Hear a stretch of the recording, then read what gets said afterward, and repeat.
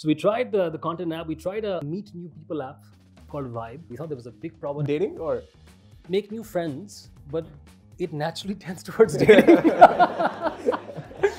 So let's call we it like, spade a spade. Okay, this is the dating app. And by the way, the business model in dating in India, it does not work. What works is shadi, right? So people will pay for shadi intros, but will not pay for dating. And in the US, it's different completely. You know, it's a big market. It's $100 billion a year market, by the way. The Shadi market. Wedding market. Oh, the overall market. Okay, Overall, yeah, it's a huge market. In my first cohort, we had 60 students. 12 got married to each other. The ultimate matchmaker. Hey.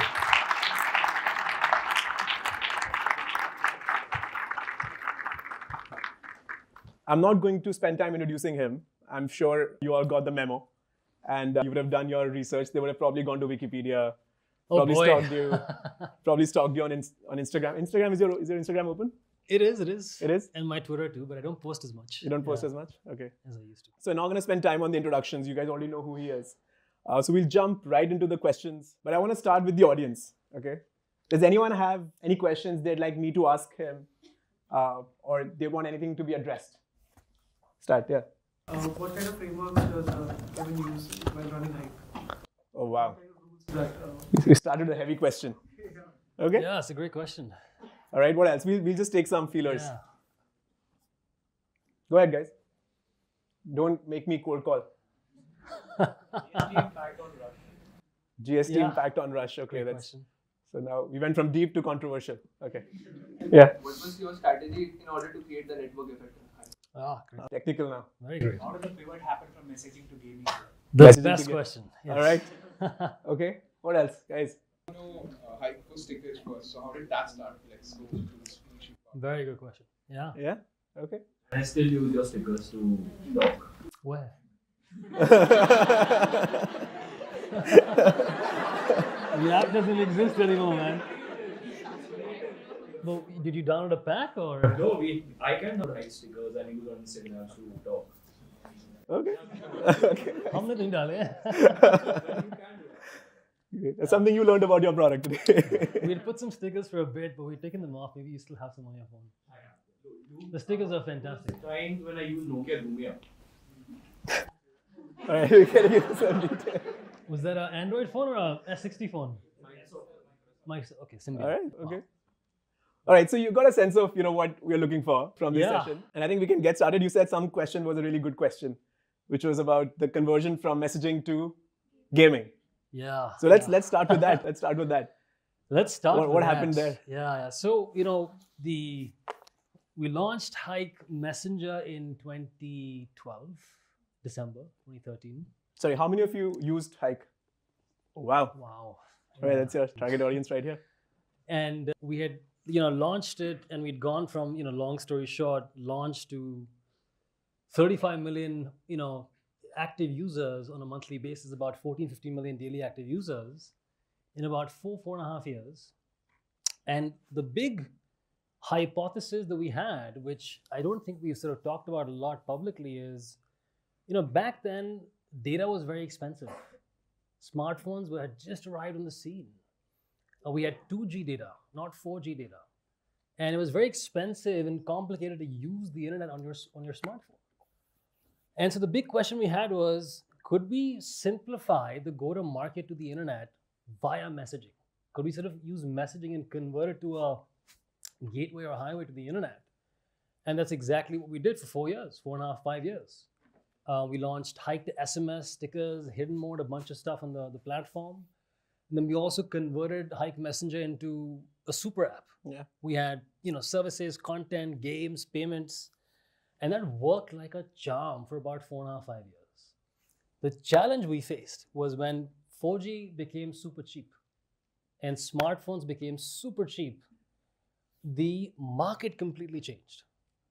And we were very excited, by the way, first when 4G came and smartphones became cheap, because the internet market in India was stuck at about 55, 60 million because it was so complicated to use.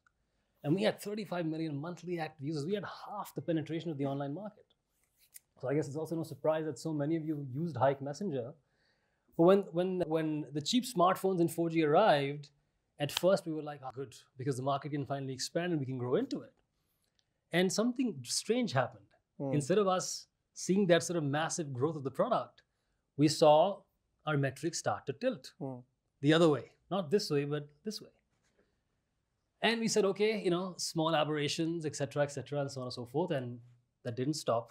So we started digging, and we made some, changes in the product. And we were getting ready for 4G too, because our platform was very text heavy, very text and photos heavy. In a 4G world, it was different. It was much more photos and videos heavy. So we also had to evolve our platform. We, made some modifications to the timeline. We took some risk. But what we ended up realizing was no matter what we did, we were actually in trouble. We were in trouble because suddenly when 4G becomes so cheap, I mean, it's $2 for 30 gigs a month. And when your smartphones at, 8,000-9,000 rupees are very good, they're dual core and quad core and God knows what else you get, today, you don't need a super app. The smartphone itself becomes the super app. And there was a big challenge before this to download an application, install. Data was very expensive, storage was very, very scarce. All that went away in 9 months. And so the super app aspect of our business was becoming slowly obsolete.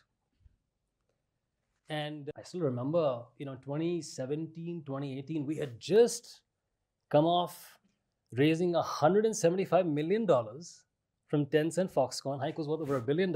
And suddenly 1 year after that, we were faced with this dilemma. And so the super app was no longer as relevant. And so we saw our user base start to churn off, especially those guys who came mostly for the super app. And we took some risks with the product because we had to change and innovate. Evolve, yeah. Those risks didn't pay off. I think we just accelerated our decline and then we realized if all we have is a social messaging product and India is not closed off like China. In China, the market is closed off, so you can build your own Tencent and Alibaba and so on and so forth. India was completely open.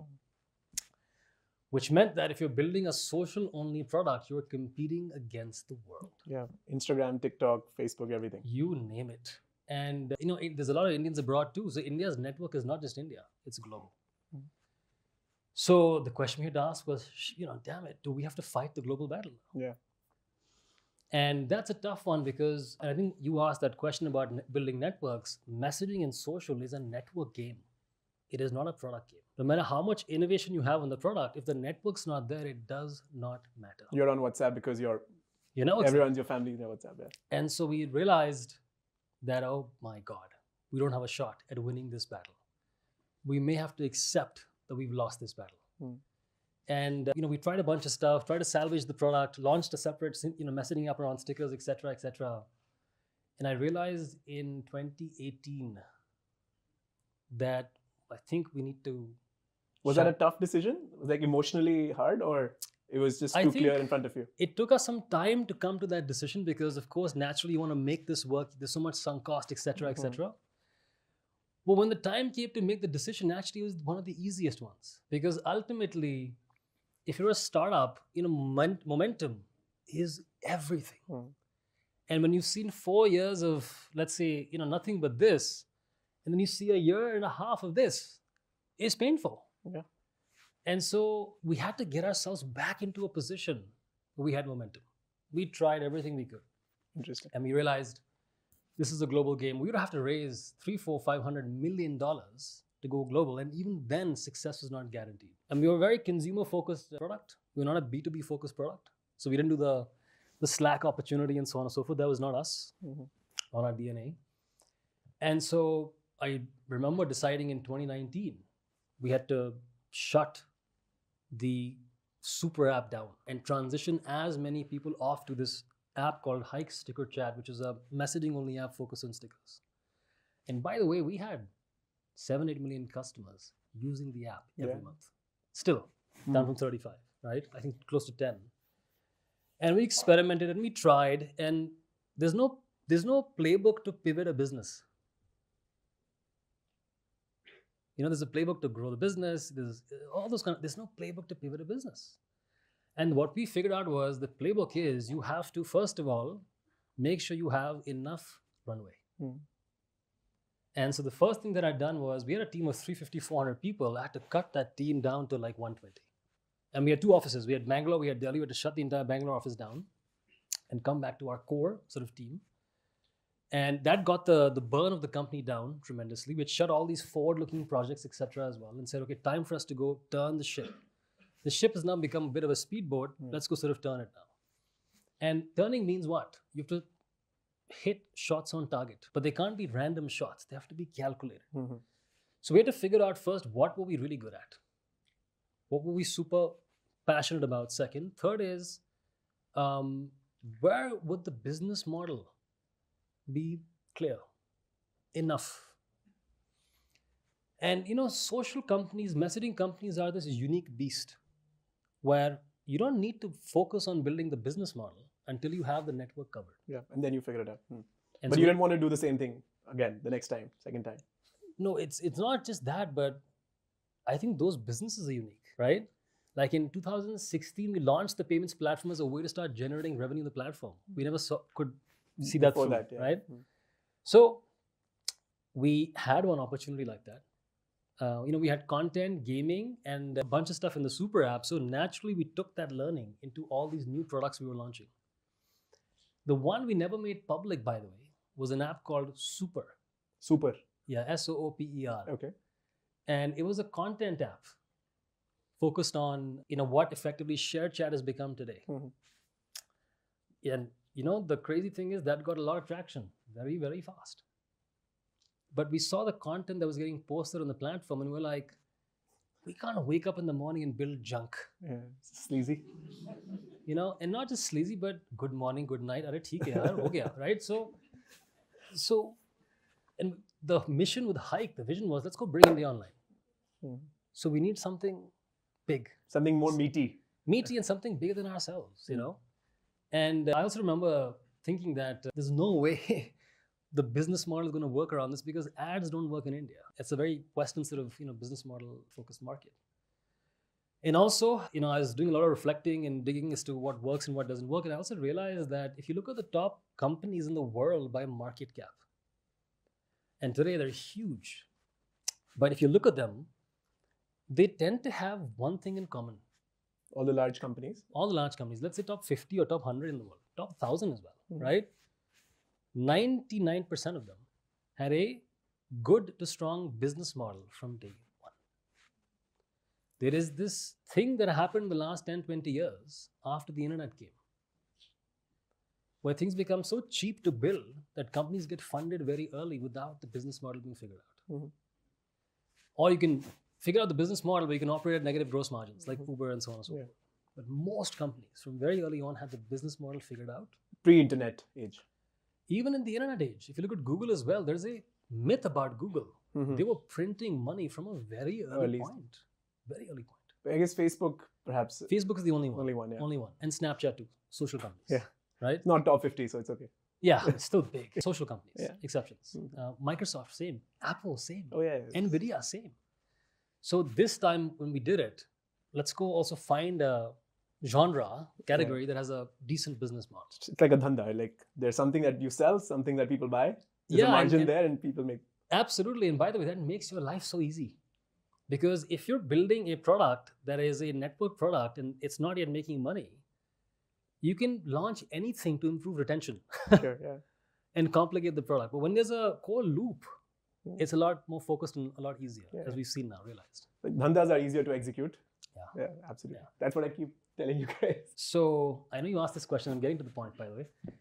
We launched Super. We got traction. We had 500,000 daily active users. Sleazy videos, not working. Not sleazy, actually, but just, absolute trash. Yeah. We know what you mean. But how many of you use ShareChat?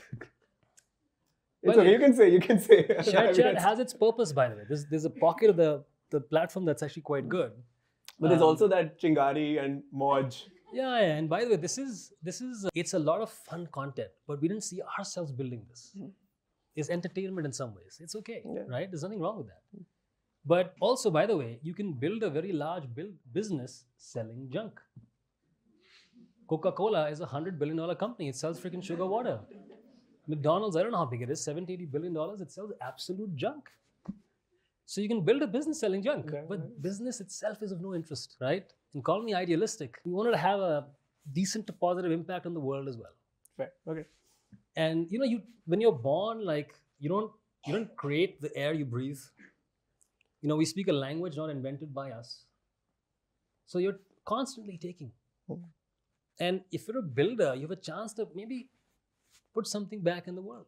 And hopefully that's neutral to positive, right?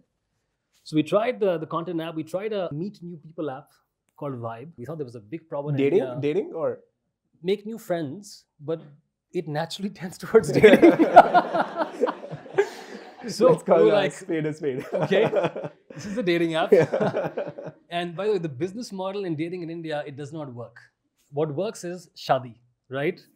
So people will pay for shadi intros, but will not pay for dating. And in the US, it's different completely. I think this audience is probably different, I'm guessing. Yeah, and we don't represent mass India, I guess, in some ways, right? So we said, okay, no. Then we had one more product we launched. So why didn't you do shadi? We were not the best people suited to build that product. And it's a big market. It's $100 billion a year market, by the way. Shadi? Wedding market. Oh, the overall market. Overall, yeah, it's a huge market. So, and by the way, some company's going to go and crack that, right? Yeah. But it might be a college. What do you mean? So in my, so in our first, you see what I mean? Yeah. I see. I mean, like, yeah. Is this secretly a dating? I think so. Like sometimes, in my first cohort, we had 60 students. 12 got married to each other. The ultimate matchmaker. That should be. Yeah. I should That is your slogan. Yeah, I should charge fees for that. Yeah. That's a good line. Come, get educated, get married. Full stack service. Yeah, so the third product we had was the gaming product. And long story short, we launched it, and we had this idea, which was gaming had become huge suddenly in a couple of years. The market was 200-300 million internet customers, 4G had become cheap. Smartphones are fantastic, and people are guzzling entertainment. A lot of it. And the question we had was, okay, entertainment's working, but what's the biggest problem in the market? Biggest problem is, this is a low-income population. 90 to 95% of India earns less than $300 a month. So could we take gaming, which is super fun, and also convert that into a new source of economic opportunity for the mass? And that was the inception of Rush. And when we launched it, we got product market fit, and we have scaled it so fast because I think we were very clear about the problem statement. And also, we benefited tremendously from the fact that we had learned how to build networks. This is also a network. When you come on the platform, it's a PvP network. It's not a friend network. It's a player versus player network. You have to walk in. The genre is it's free to play, win to earn, and pay to participate in bigger tournaments. So we have 6 million players on the platform. About 2.5 million people pay because they're confident in their skills. We have 15 games on the platform, and Rush today is now doing over $500 million of gross revenue a year. This is people betting, the total amount of money input into the system. On system. As a matter of fact, it might be 600 million as of Jan. The platform is growing very fast. And this is in 35 months from launch. And just for context, a Dream 11 would be how much? Dream 11 does fantasy, which is a very different category. Okay. But I think there were probably 6-7 billion. Oh, wow. Okay. They're pretty big. Yeah. Got it. And they've been building That's cricket, yeah. That's 10 years cricket. Very different genre. We don't do fantasy. We do casual games like Golf Hero, Archery, a little bit of Ludo, etc., etc. All the games that India loves that are simple to play that can work in a competitive format. Got it. So it's not gambling then? No. Gambling is banned in India. I mean, yeah. But people figure out a way. I would think that Ludo is gambling, right? In a sense? Ludo itself, by the way, is a game of chance. So we have a very different and modified version of Ludo. Oh, okay. Yeah, we had to change the game, quite meaningfully. But I would say betting and gambling is sort of wagering on an outcome you have no influence on. How much will he score in the match? Whereas what we do is you have to compete and win. So you're betting on your own self, your skill to beat the other player. So you've converted the Ludo game into a game of skill by changing the rules. Absolutely. That, Carom and 15 other games on the platform we're launching. We hope to launch, let me say that. We are on FPS game on the platform. We'll see where that goes. And I think what we, after those tries, what we stumbled upon was a humongous market. Product market fit, scale, and fantastic unit economics. We were going to be profitable, by the way, as of December last month, but it was not meant to be because we had this GST ruling. So that's been pushed back 12, 15 months. In the process, by the way, I had to recap the entire company. You know what recap means? Effectively, Hike was worth $1.4 billion at one point in time. I had to reset the value of the business to. And that was a tricky one because you had to have But you these had money conversations. in the bank from before? Yeah, so we had money in the bank that we used to pivot, navigate, build the first version of the product. There's a story about that I'll tell someday as well. We had to recap the entire business effectively because the old business had no value. You know, fortunately, our relationship with our investors is great because we are transparent every step of the way. And recap the business, then raised, by the way, $20 million since then, effectively as a fresh, down round, brand new company. Lickpref walked off, no valuation. And now the company is building again. And the reason I decided to do that is because, one, we had a lot of investment. We spent a lot of money building Hike. So we had accumulated these tax credits in the business. And we didn't want to let them go. It would have been extremely foolish. And we're using a lot of them today, by the way. We didn't foresee this. So how long are you not going to pay tax now? No, we are paying tax, but we have these credits that we can use. And the other thing was, I knew if Hike failed, I was screwed. In a market like India, especially, with the spotlight I've had on me from an early age, I was absolutely screwed. So I had to make this work. Yeah, I know. And so, long story short, that's how we pivoted to gaming, and we were fortunate to find also a vision we can be attached to. And the market I think is 100-200 million customers. We have 3-4 million customers right now, so that's where we are. Understood. So do you think that I know there's this app called Pixie Infinity or Axie Infinity in Southeast Asia, right? And people actually make their livelihood playing that game. Do you think that's a possibility through Rush? I think it's a possibility. We see it happening on the platform where people supplement their income in certain pockets with Rush. Now, that's interesting. Can this become a platform where people just do this over time? I think it has the potential, but there's a lot of work to be done.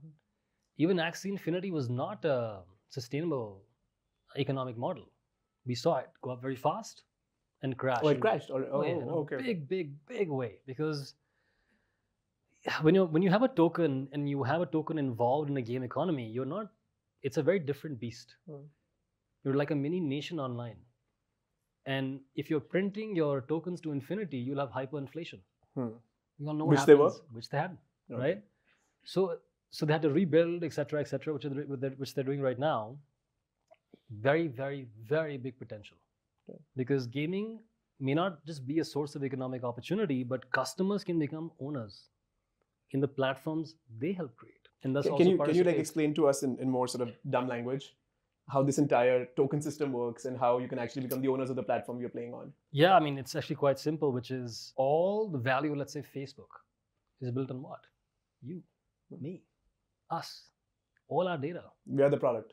I mean, we're effectively the core value. So when they're making billions of dollars of revenue off my data, where is my cut? It's because customers don't own their data. It's all owned by Facebook. When you upload a photo to Instagram, they own it, by the way, right? So if you change that and allow customers to own things, then all the value ascribed to things you own will come to you. The blockchain effectively is a toolkit, is a new kind of a database that lets you own things in the virtual world. And thus can make them non-fungible of sorts, right? So that's it. Can you launch a token, fungible or non-fungible, that actually enables you to own a part of the platform and thus participate in the economic upside as the platform grows in value. Now extend this, by the way, in a much, much bigger way. Let's say Rush launched a token, and let's say the company is worth, $1 billion, right? Hypothetically speaking. And if customers own 10% of that, there's $100 million of value created for the people. Now let's scale that to the Indian economy. Let's say the Indian economy reaches $5 trillion in, let's say, a couple of years, right? And let's say $1 trillion of that came from the internet economy. And let's say the government was super bold and said, all internet companies must allocate 10% of their token supply to all their customers. The Indian consumers will own 10% of the value created in the internet space. It's $100 billion. That could change everything. That could change the market. Do we have any examples of this having happened in a pragmatic, in a practical way anywhere? I think there are a couple of early examples of people like actually trying things out, but they're also early, so they're experimenting, trying, etc., etc. We hope to be part of that ecosystem, contributing towards this. There are many projects, by the way, out there. Ethereum's the biggest one. If you look at Ethereum, it is a decentralized Visa. That's what Ethereum is, and you can actually become a staker. You can become a participant in the network, get paid for transactions happening on your node. You guys have already done the blockchain course, right? Yeah. Okay. Right. Anyway, so I mean this world is coming, right? Sooner or later. So you spoke about net positive impact in the world, and so my question is then, is a gaming company, just by virtue of all its externality, really a net positive in the world? Can we convert it to a net positive, right? I mean, there's nothing wrong with entertainment at all. We're human beings. We need some play from time to time. There's nothing wrong with that. The question is, can you convert that play also into something more? That's our goal. And we've got a long road ahead to figure out exactly what this looks like. And I guarantee you, what Rush looks like today will be different to what Rush looks like in 3-4 years from now. Yeah. How many of you actually have earned like significant amount of money playing games? Anyone that's a gamer here? You want to share your experience? Like, what games do you guys play in? Yeah, go ahead. It's okay, just shut up. Yeah, I used to play PUBG. Okay. And we used to play for the esports and then participated in local and there were national level competitions. So there were private competition as well as there are public competition which were hosted by the PUBG themselves. So I didn't participate in that, but a lot of private competition paid me like a good amount of money in that college days. Yeah. And by the way, just to add to that, he's not the only one. I mean, you may be the few people here, but that is a proper career in the West. Yeah, of course. Yeah. Thank you. Anyone else? Yeah. Let's not miss the corner. Oh yes. Yeah, go ahead. Hi Kevin, it's Praditi. I just want to know, what if your customers get addicted and start losing money and create a negative social impact, and we want to build something meaningful and want to increase the economy, but what if the opposite? Yeah, it's a great point. It's actually the one thing that keeps me up at night, right? And as a result of which, what we do is we have things like smart play in the application, where if you have a small losing streak, we push you back. Saying, take a break, you're losing, calm down, go take a break, come back. Today, the default timer is an hour, but we are going to let the user choose between an hour to like, let's say 15 hours, 20 hours, a day, 2 days. Because ultimately, it's also in not just the user's best interest, it's also in our best interest. Because if a user comes to the platform and let's say plays, a game and loses, they're not going to have a very good relationship with the platform. You're not going to think very favorably about the platform. So we're incentivized to push you back and say, relax, your emotions are running high, you want to make some money back, don't do it, come back tomorrow and play again. But it is a zero-sum game, right? For somebody to win, somebody else has to lose. Right? Yes. Unless the token comes in, of course. Not just that, but like we have 5 million, actually now 6 million players on the platform, out of which only 2.5 million people deposit cash. Okay, so for the rest, it's entertainment. It's entertainment, but also, right now we fund that free behavior on the platform, right? And number two is extend that idea. Start thinking of the Rush gaming universe as a virtual nation. Now, a nation has a bunch of things. It has, access to the nation, which is in form of a passport or a visa. Then based on that access, you have a type of citizen or type of person, a citizen or a tourist. So think of these free people as tourists on our platform. And the citizen is someone who actually deposits more than 10 rupees on the platform. And the reason is because when you deposit money, the whole platform starts to open up. You don't open up the entire experience to a free player. It's not right. Once you have that done, then these citizens and tourists will trade amongst each other, forming a GDP for the economy. And pay tax while they earn. And in our case, our GDP is the $500 million of gross value. As a nation, we tax. We tax so we can invest back in the infrastructure to educate customers, etc., etc. Then the nation has a currency, and the nation has scarce assets. And the token will be our currency, and the NFTs, when we launch them, will become our scarce assets. And the currency is a way to trade locally inside the nation. There's a reason why India has a rupee, US has the dollar. If you have rupees today and you go to the US, you'll convert the rupee to a dollar because Sure. it's far more utility, right? That becomes a token. And ultimately, the one that we're still figuring out is what is the equivalent of scarce assets inside the platform. Because in the world today, scarce assets are not of our creation necessarily speaking. Natural resources. And so on and so forth. But in the online world, you create them. So and that economy competes with the currency economy as well. So that's one. Second is it a zero sum? To some extent it is, but an economy is zero sum, right? The global economy could be, but a country's economy, if there's a net positive, let's say trade deficit or trade surplus. An economy inside the walls of a country, let's assume that for a second. Someone creates a good or service and sells that to somebody else, in return gets money, right? Now I can create a service which can have from no natural resource and sell that to you. You have to pay me. The only way I can make money is if you give me your money. So economies tend to be net, zero, but the way an economy grows is you need FDI. Correct. So what is the equivalent of FDI? FDI, yeah. Rush. It's a really good question, right? And we're working on that. Okay. I mean, it's a really good question. Yeah. The token makes a lot of sense. I see how someone then gets value from playing beyond the zero sum. Yeah. But the FDI, yes. Beyond just usual. Yeah, think about it. Why can't we have people coming and sponsoring gameplay in the platform? Yeah. Okay. That's FDI. There you go. It doesn't have to be complicated, right? And we are incentivized to figure this out exactly because of all the stuff we're talking about. So if I know that a bunch of 23-year-olds are playing this game, I, as a college, can come and, let's say, sponsor a game, and that's advertising for me. Okay, understood. Yeah, also... So advertising is one way to bring money from outside. I think it always is, and it could be more than that. Like brands that adhere to, let's say, the young first-time jobbers can come and sponsor tournaments, right? Why does the prize have to be real money? It can be a pair of very fancy headphones. Yeah, sure. That's FDI. So bringing sources of income from outside becomes critically important to scale this to 100 million users. Because the genre of gaming is also new. This is very new. It's the last 4 or 5 years where this genre has sort of popped up. So, and by the way, if you have FDI, not just from, so there's the Rush economy, which sits, let's say, in the India economy, then India sits in the world. So, I mean, ultimately, the ultimate FDI is FDI into Rush, not just from India, but from the world. Because they have a lot of money. And they will do a lot more sponsorships and... Do you have users currently outside of India? No, Rush is completely in for now. Yeah, and by the way, we saw this in Axie Infinity. Some people will buy the NFTs and delegate them to players. Yeah, rent it out to players. These people actually had a lot of money, bought the expensive NFTs and said, if you play with my NFT, let's you and I share 50-50 revenue. Now the cost to the player is zero. Yeah. That's an FDI. Yeah. This is what the token enables. It's incredible. So we are just scratching the surface of this stuff. So I'm sure you collect a lot of data, right? Which state plays the most amount of games? Uttar Pradesh. And Rush is very popular in the middle north belt of India, right? Bihar is next. So you're like Mr. Modi.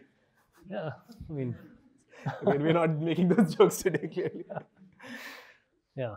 Interesting. And what are some other interesting metrics that have come out about India in general from your experience, both of Hike and this? I mean, a majority of our user base is actually tier 2 and below. 25% tier 1, the rest is all tier 2 and below. And language is tough for a lot of these people. So we had to sort of port, of course, the app completely in Hindi. But more than that, we also see that people don't read. I think there are two things. One is people don't read. And second is people don't necessarily know how to read. So also in your user experience, you got to figure out how to reduce the amount of text and increase the amount of voice inside the user experience, something again they're working. Like why shouldn't the app talk to you? Why should you have to read anything? Or why shouldn't you walk in and say, "Mere ko ye karna hai"?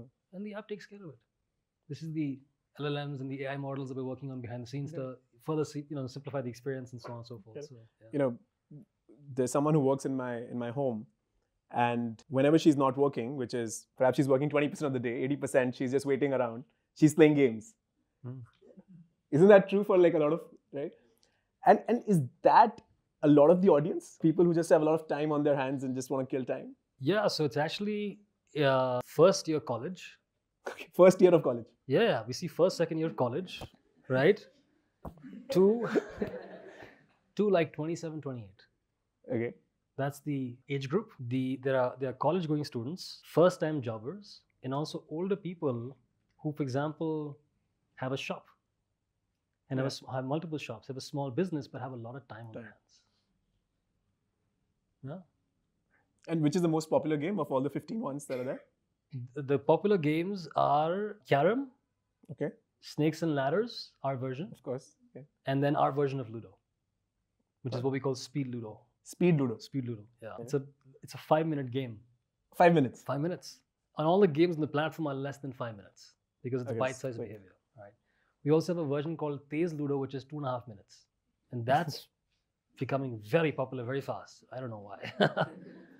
You need even like a real version of a Ludo, like less than 60 seconds. Yeah, no, I don't No, think so. it's I don't know. we'll try it out one day. We'll see what happens. Got it. So gaming is one thing. So you definitely want to go deeper into gaming. You're saying there's 100 million possible users. Well, first of all, I mean, look, we've come here after a pivot, right? So the fact that we have a business that's working, it's a great place to be, right? Number one. And second is, okay, we can scale this. Let's go scale this, right? And eventually, Hike was always meant to be a conduit to a lot more. I would love to get this company to a place where we can start generating a profit and printing cash. If we can do that, then we can start thinking about other things. And ultimately, that's the dream. Yeah. Would you say that's been one of the major learnings because of the pivot to focus and to really get it to cash flow positive? Yeah, look, when we built Hike, we are, I think, amongst a few companies that have seen the market in an easy state, hard state. Easy state, hard state. So in the beginning of Hike, when we raised capital from Tiger and Tencent and so on and so forth, we were growing like a rocket, but the market also was good. Capital markets. So while the Tiger investment was, I would say, relatively easier, the Tencent one was very, very difficult because the markets were not in a good place. In 2016, interest rates were cranked up. And I spoke to 50 people. We closed only 2 people, Tencent and Foxconn. So we saw how tough it was to raise capital, but because we were growing and investing, we kept sort of moving forward. But after we decided to pivot the company, the fear of running out of money is the biggest lesson of all. Because if we didn't figure out our shit, right, and find a product that actually had a business model, nobody was going to fund this company. Think about it. Like, pivots are rare, especially in India. And so we had to hustle. Yeah. So you mentioned something very interesting, that if you fail as an entrepreneur, then a lot of eyeballs on you, and there'll be some implication of that. Yeah. Talk a little bit more about that. What you meant about that, and how you feel. Yeah, it's a great question. It's a great question. So I think ultimately, your relationship to failure changes over time as you go through things, experiences and so on and so forth. And I feel like if anybody fails who's had enough success and was prominent a certain period of time, etc., I think in a market like India, this is probably also older, 4-5 years ago, I felt like my life would have been rewound back 10 years. Because the credibility lost with that in a market like India, especially having the spotlight on my head, would have been not just normal, it would have been amplified. Yeah, of course. Right? If you do well, you do really well. And if you do badly, you do really bad. If you do well, you would have had a tremendous amount of luck. If you do badly, it's all on you. And that was not necessarily a driving factor, but I was very aware of it. Because ultimately, what am I chasing after? What are we all chasing after? It's freedom. Right? To do what you really want to go do. And so I realized if Hike didn't work out, I would set my targets for ultimate freedom back by a long way. But the funny thing also is, by the way, success only comes from dealing well with failure. It's paradoxical. And so failure is like our friend. It's not a bad thing. It's your friend. And the key thing is to bet the company, make big bets without betting the company. Fair. Because when you have a shot on target, if it doesn't work out, you can try again. A lot of people bet the company bets. You should never do that. You always need a second, third try because you don't necessarily know if what you're going to launch first in the market's going to work or not. And in software companies and internet companies, because code is relatively to atoms, bits to atoms is a lot cheaper, you're incentivized to try a lot. And so our culture is very experimental. We have a hypothesis for everything. And we encourage people to try thoughtfully. And if you were thoughtful about the experiment and you failed, it's a good thing. Correct. We'll pat you on the back. And does it become even harder because, I mean, just implicitly, media people would compare, like, you with your dad and the Yeah. family. Does that amplify things? I think maybe when I was younger, I'll be honest with you, I was very naive and foolish. And I think I still am, right? To a large degree. So these things didn't bother me. I was so hell bent on building something. And I was so obsessed with just building something great. It wasn't until we had to pivot the company when I became aware. Because the media comes after you, etc., etc. And I was like, oh, okay. They care. They care. There's this world out there that we have to sort of think about. And I think we also had so much success for the first 4.5, 5 years that things were just going. And we were so busy building, right? But from all of that stuff, I realized also ultimately, society is set up to judge failure. Just think about it. And I think Indian society more than other society. And as a result of which, most people tend to live a life of quiet desperation. How many of you relate with that? Again, it'll come because it's no desperation. Yeah, it's okay. It's life. It's human society. It's human beings. Most people live a life of quiet desperation. Why? Because मेरे को वो करना है, मगर करूँगा. If I fail, what happens? Right? And the toolkit to overcome that is, at least the framework that I have, is the following, which is, as human beings, we have this weird need for certainty. It has to work. Or if I do something, there's a very big desire for certainty. But once you realize certainty doesn't exist, things start to change. It doesn't exist. There's no guarantee you and me walk out and won't be hit by a car. So if certainty doesn't exist, then what? And you start to realize, oh, it's not certain, uncertain.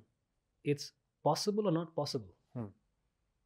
And just humor me for like 2 minutes, right? Let's say you and I walked out of the campus. And we talked about this example of getting hit by a car, right? And so there are two possibilities here. We can both get hit by a car, but the other possibility is we don't get hit by a car. There are two possibilities. Now, which one will happen? What's the probability of this possibility happening, and what's the probability of this possibility happening? It's not certain. They're both possible. One is more probable than the next. It's more probable that we don't get hit by a car because we're inside the DLF compound. So there are no certainties in life, but there are possibilities and probabilities. So if your life is on a certain timeline, and let's say something happens and the timeline goes awry, it goes bad, and let's say if you want to change it, you have to pause and realize that the choices you are making is leading you down this path. So just pause for a second and ask yourself, wait, what are all the possibilities? And there are an infinite number, by the way. Where do you want to go, right? And what are all the possibilities?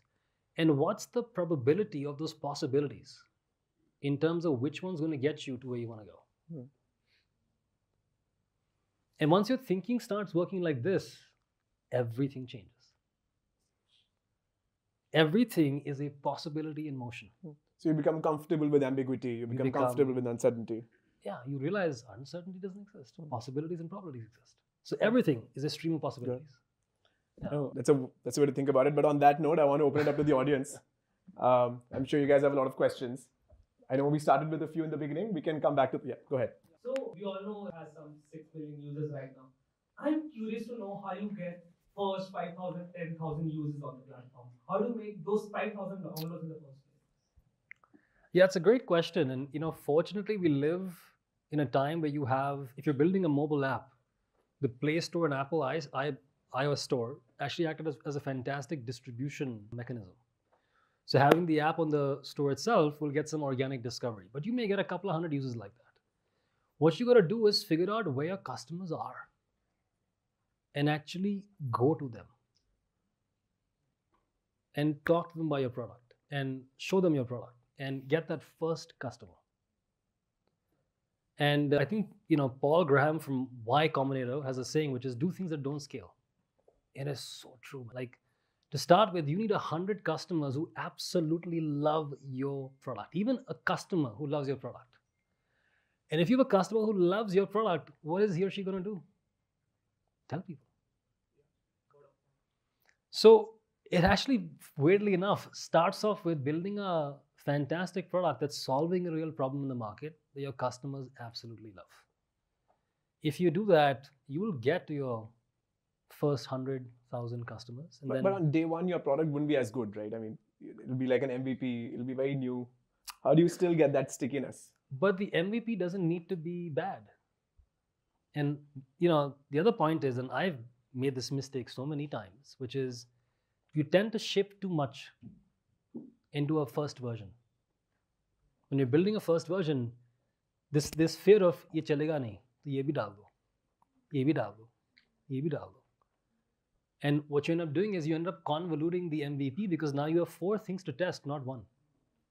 You have to cut, simplify, take one core loop and try. Short on target. And by the way, expect the first one not to work. The MVP is a learning dart that you throw. And then, if you think in possibilities and probabilities, the rest will take care of itself. Yeah, of course. What's your product? What are you building? So I'm basically creating a one-on-one career mentorship platform.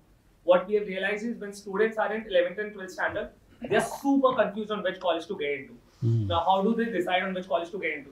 They talk to their family, friends, counselor. But the problem is the person who is giving advice has actually not been to the college that they're giving advice. For us, let's say there's a student in 12th standard who wants to do BBA from top colleges of the country.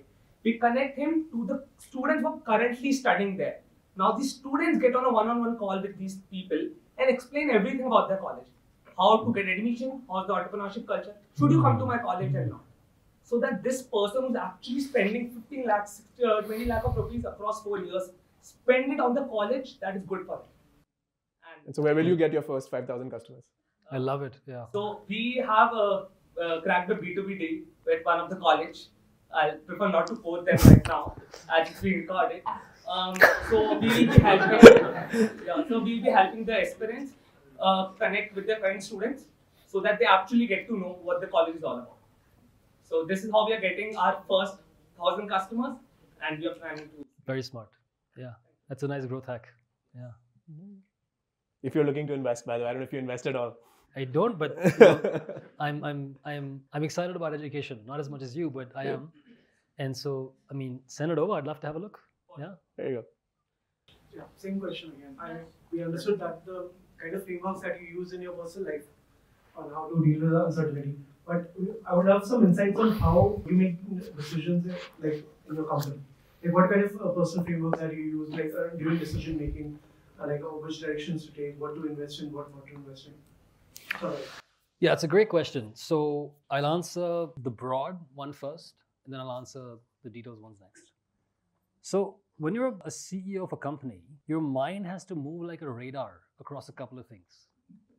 At least this is the way I made it up for myself, right? And there are 6, 7, 8 things that you have to keep a track of all the time. One is, what is your vision? And the vision includes the purpose of the company and also like your dream state 5-year plan, your dream, whatever it could be. It could be actually the most craziest thing you want to go build, right?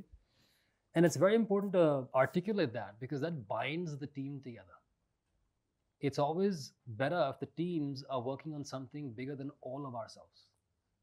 When you wake up in the morning, then you have something beyond yourself to work on. That's very, very important. So on a regular basis, I'm always asking, is our vision clear?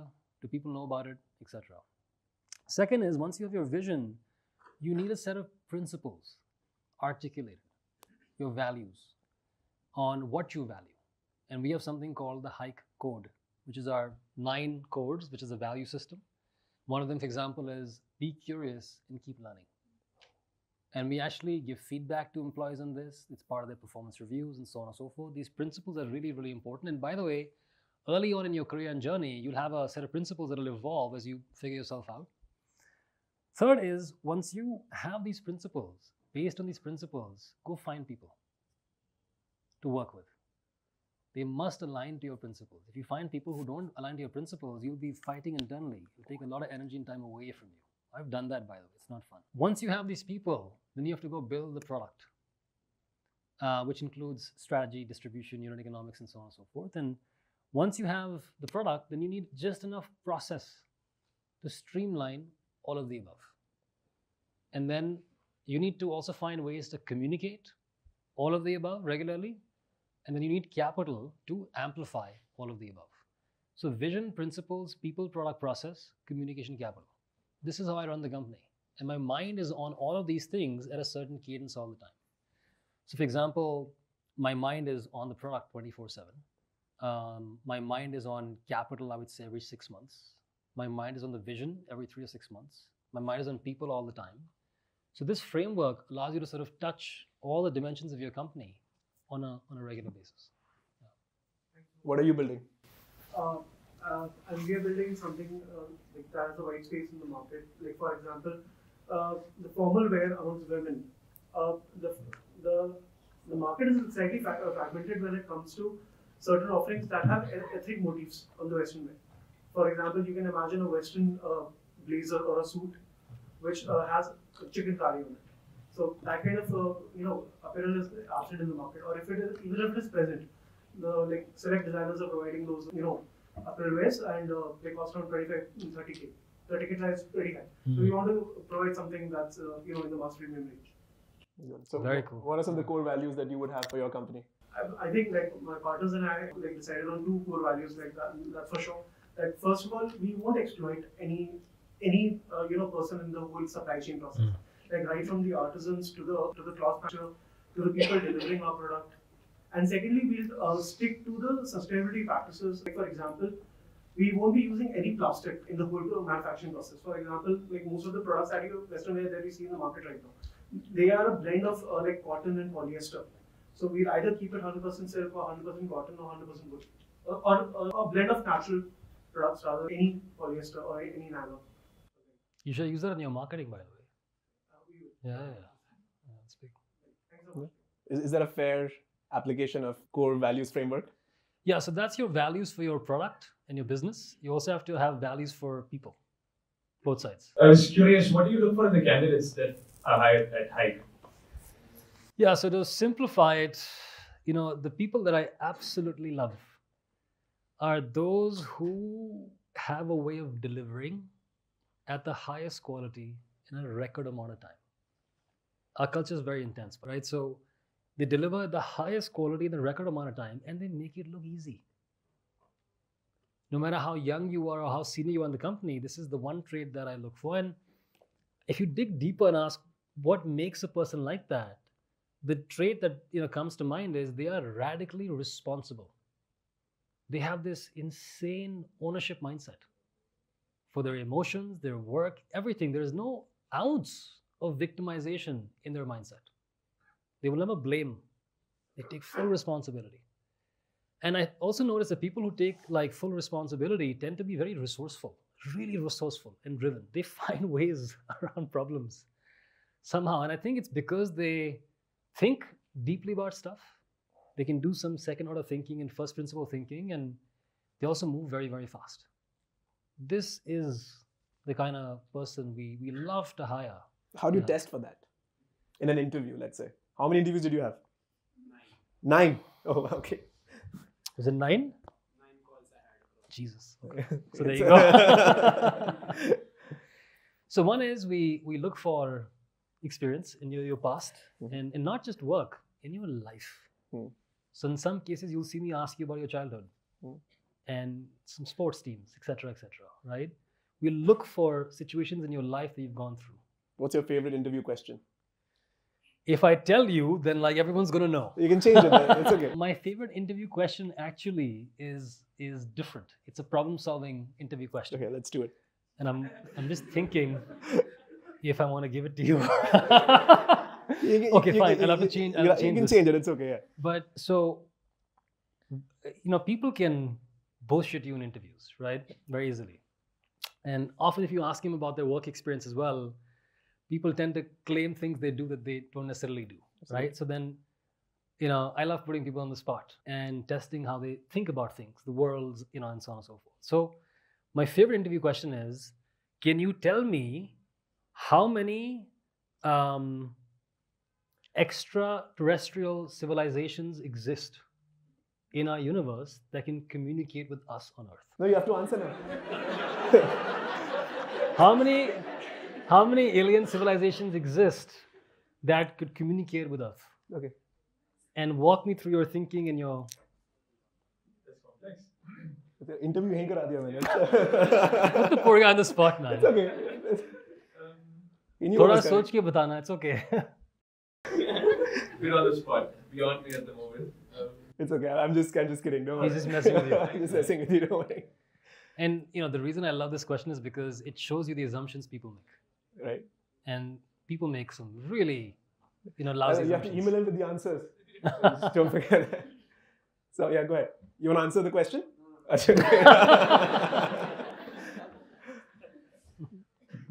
Kavin. It's a pleasure to have you here. So I've always wondered this. So you come from a family background, which is one of the most prominent businessmen of India.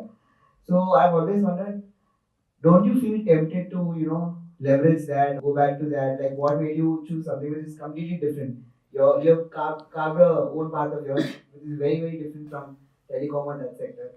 So what makes you go back and start something of your own and not take up something which is so huge and established already? Secondly, don't you feel like leveraging that network? So, for example, the Airtel itself. Airtel has a very, very huge network, right? Distribution is already set. So, does Rush, or do you always feel, do you ever feel that Rush can somehow do some collaboration with Airtel and make use of that leverage and of the network already? So, that's my question. Don't you feel tempted? No, it's a good question. Thanks for asking. So I have to set some context, right? I tend to confuse a lot of people with my life choices and what I do. I'm sure it's similar for you too, right? In some ways. And Airtel is not a family business, which is very unusual for India, by the way. Airtel is not a family business. It is a professionally run institution, more like a Google or a Apple or maybe to some extent Facebook and so on and so forth, right? So it's not a family-run business, it's an institution. And a very large institution, serving the country and the world. So in the same way, Bill Gates' kids will not come and run Microsoft one day. There was never the expectation for me and my twin brother, I have one, and older sister too. Never. This was never meant to be ours. Now, it's a very Western way of thinking, but it is the way it is, right? So that's number one. Number two is, as a result of this, we were raised to be independent. And by the way, I was born in 1987. Airtel was founded in 1995. There's no Airtel when I was born.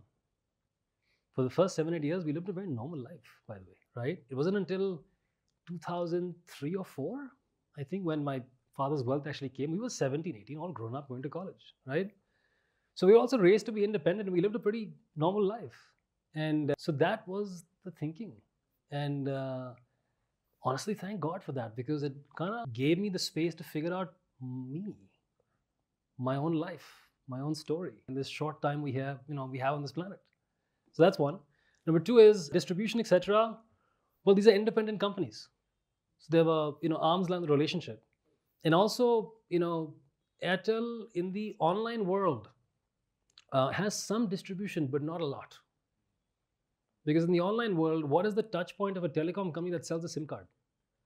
It's their app. It's the Airtel app that you sort of recharge from. And that has some distribution, but not a lot. And so, if there was something to use as well, there's not in some ways, right? Yeah. You can send an SMS to all Airtel users. SMSs don't convert.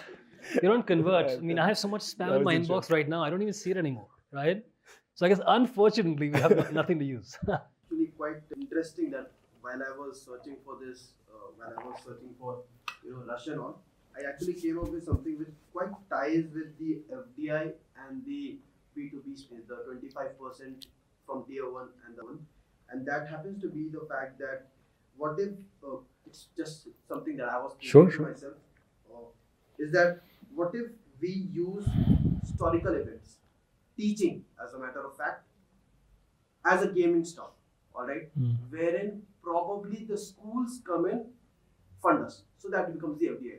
How do I mean it? So let's say Alexander's expedition, all right, he starts all the way from Greece and then comes all the way to Indus, where he loses. We make this as the game, wherein he is fighting one war, then the other war, wherein people are actually fighting the war, whether that be player versus player, otherwise, and that ends up becoming an entire thing in itself, a chapter of world history in itself.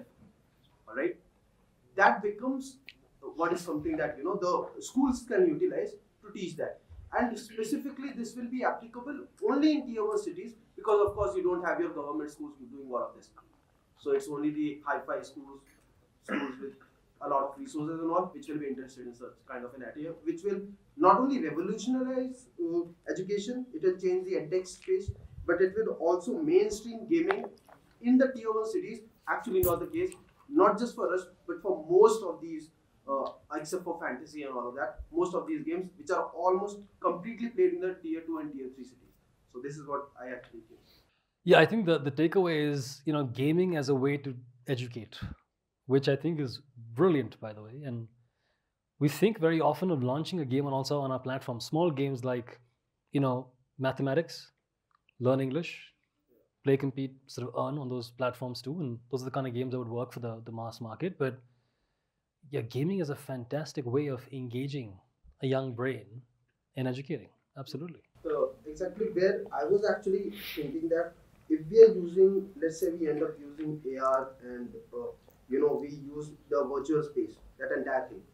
If we make it an immersive experience for students, all right, then we have the potential to change certain subjects which are absolutely boring, say history. Nobody wants to read that until you want to become a PhD in history. I guess 90% of you are not interested in history at all. And therefore, that as a story, all of us, okay, I'm from that. So let's do this. You crystallize the idea. Yeah. You send it, but we'll move on to the next question for now. Yeah, I think. Well, I'll just say one point, which is if you are really passionate about that, then there are times in our history when platform shifts begin. I was very fortunate to be building on one of them. When the iPhone launched, I was one of the first developers on it. This is even before Hike, right? Apple just launched the Vision Pro. It's a whole new platform. And building for a platform shift is a best way to make a lot of progress. So just keep that in mind, by the way, right? Sports tech and the gaming industry that you are in. So my idea revolves around having an offline leaderboard and a platform to both interact and socialize with all the other gamers in the industry. Now my idea is more around like the offline industry, but yours is more in the online gaming. So my question is, would you be interested in having a world's first online leaderboard in which all your apps, all your games that you have a ranking like from this city, the best player in this game or what? So as a founder of Hype, what do you think about this idea? I think it's brilliant, and I think it's a feature inside a bigger product. And it's not a product on its own. But I know that, but still, let's commercialize all of it and then build just one product around rankings all over the world. See, rankings are inherently a very deep part of the gaming ecosystem. They drive a lot of behavior. If you look at our platform or even other games that are huge like Clash of Clans and Clash Royale, ranking is a very common part of a gaming platform. And I would say that the natural progression, by the way, for gaming platform is it's PvP, which means you play against people you don't know. Then your friends get added to the platform. Then you join a clan and a tribe, which have rankings. Then you communicate with these guys. So it's a very natural progression of a game or a game platform. So rankings themselves is a feature inside a game. It's not a product of its own. Yeah, go ahead. Okay, hi. Thank you so much for being here, Kavin. My pleasure. Hi, thank you so much for your time. So my question is, we all of us know that you have a remote work culture at Hike. So how does that work? How do you motivate your employees while they're sitting with Very good question. So, and it's a really good question because remote work is new to almost everybody. So there is no playbook in the world. COVID forced us to all move remote. And by the way, I was very against remote work. But COVID forced us to go remote, and I was like, actually, this is the best thing ever. So first of all, there are pros to remote work, which is if you're in Delhi or Gurgaon or Bangalore, the traffic, the time you save not being in traffic itself is enough. So people are motivated to stay home and sort of work and get plugged in. But if your question is how do you run a remote, company, that's a good question. And I think we amongst a few people have figured out how to go do this. We don't plan to go back to in-person at all. We are remote first, not remote only. So we are default remote, but we have in-person cadences every 3 months because you have to build the relationships offline. Very, very important. But we have rituals, what we call, or systems to sort of make sure that people are coming together on a daily and weekly basis and actually having those conversations. So I'll give you a small example. We have something called the WBRs, the Weekly Business Reviews. And those meetings are, 5 people, but they can be up to 40 observers who can watch the meeting happen. And the meeting is one document that's written in advance. Actually, if you come work at Hike, you'll think we're very strange, by the way, right? Because our meetings have, like Amazon, no PPTs. So document, you write, you comment for the first 15 minutes, then you discuss, and then there are 40 people observing all this happen.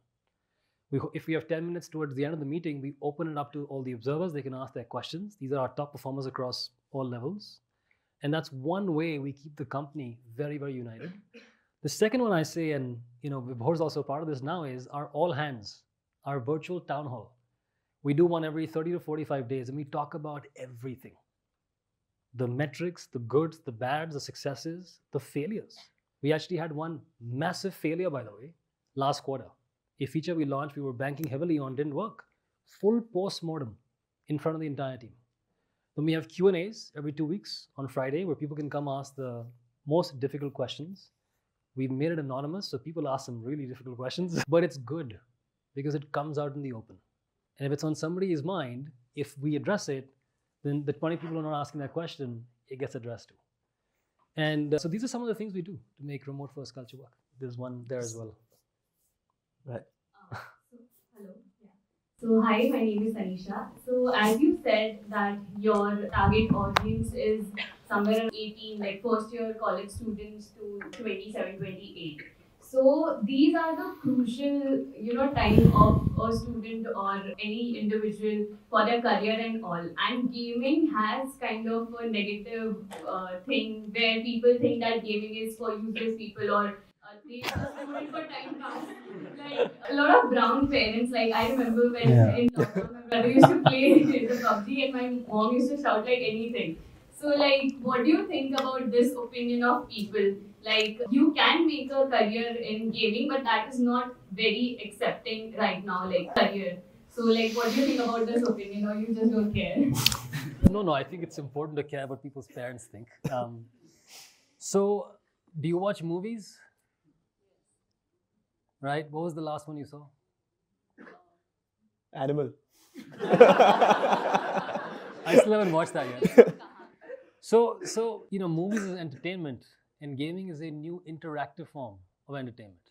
By the way, I am a massive gamer myself. I don't find the time, but I'd rather play a game on a PS5 that has an extensive movie-like narrative than watch a movie. So it's entertainment at the end of the day. So the problem is, though, I think because of its interactive nature, it's a lot more fun than watching a movie. So people can sometimes spend more time on it, right? I think that's number one. And human beings need some entertainment. Life can't be all boring. I think that's important too. And for the gaming as an earning, I think the early signs are there, right? And I have friends, by the way, who now their full-time job is an influencer. I mean, this didn't exist 10 years ago. In the beginning, the first 2-3 years, I assure you, and these friends of mine tell me stories, that their parents were worried about ki kuch karte nahi hai, right? But they were influencers. On Instagram, have 500,000 million followers, and they earn a decent chunk of money, by the way. So now it's very accepted. And now brands come and sponsor posts and so on and so forth. So I think with gaming as well, we're in that early stage where, it's confusing for a lot of people because most customers and people are not sitting at the bleeding edge of technology. So it's very normal for this to happen. And I think in 4 or 5 years from now, things will be different. Yeah. By the way, I was in Italy last week and I met a bunch of students there whose parents are very accepting of their career choice in gaming. Like they're full-time gamers and and they're earning in millions, so parents don't really have a choice. Yeah, and you have these young kids who are YouTubers earning millions of dollars, right? There's one person who's been raising a hand. Go ahead, sorry. In continuation with her, what I want to ask you, Kevin, is probably the oldest from here, as you have a health background also, and run a small company. But I want to know from you, Kevin, I live with aging parents, and there are a lot of senior citizens who are losing memory. And I was wondering if Brush or gaming applications could work for aging people in building their skills again.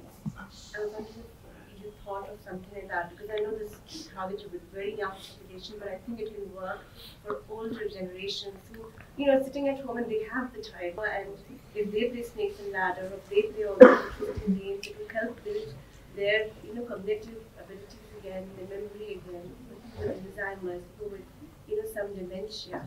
I was just thinking on those lines and what you thought about it. I mean, the short answer is absolutely yes. And there are many companies actually that build puzzles and games for memory and skill-based, skill learning and so on and so forth. So they actually exist on the Play Store. And they're quite meaningful businesses too, I think. So the short answer is absolutely yes. It's not our target market yet.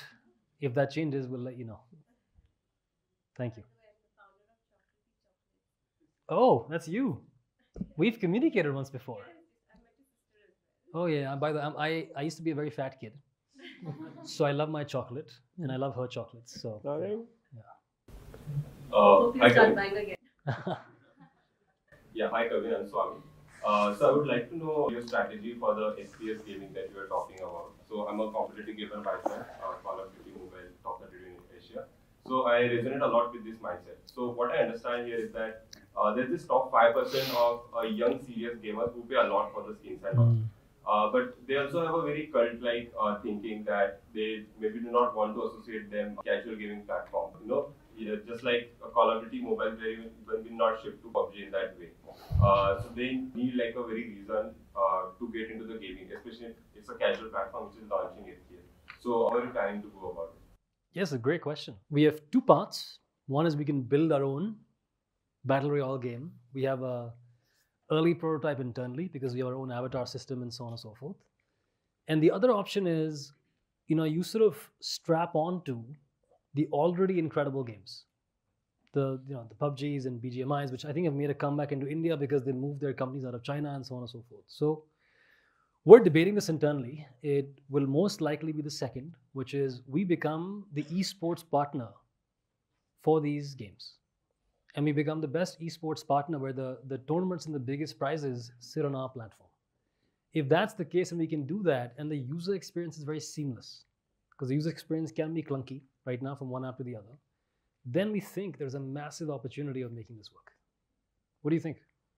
Yeah, it makes sense. I actually participated in different apps like this, which used to collaborate with Call of Duty and all for championship, etc. So that's a great idea. Great. Thank you. Right, we'll take one last question. Yeah, go ahead.